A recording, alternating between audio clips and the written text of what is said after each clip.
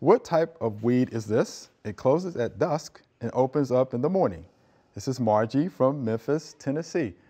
Beautiful wildflower, don't you think? You look good, don't it? Right? Yeah. That's the Carolina false dandelion. Okay, okay. And Carolina false dandelion. You see it in fields, pastures, and I have seen them in some landscape situations as well. So here's the thing. It's a winter annual or biennial. Okay, then.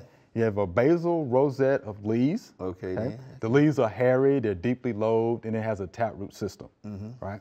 So that plant will then give rise to a flower stalk. Okay. You know, flower stalks will have, a lot of branches on them, or it can have a lot of branches on them. And at the end of those branches will be, guess what, the flower. The flower, okay. Right, and as you can see, it's a yellow flower, okay. And it blooms in the spring and in the summer. Okay. Right, beautiful bloom, right? Yeah. So Carolina false dandelion, wildflower. Hope you enjoyed the video. We would love to get more questions from you. So be sure to leave us some comments.